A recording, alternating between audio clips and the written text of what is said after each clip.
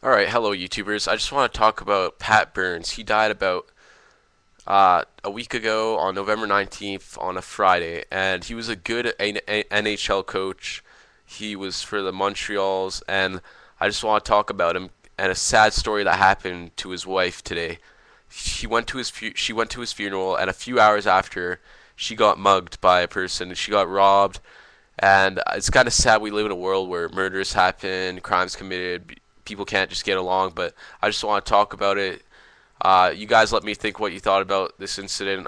Pat Burns' wife getting mugged 3 hours after her funeral or his funeral. And also let me know what you guys think about Pat Burns. All right, thanks for watching the Gaming Noobs. Peace.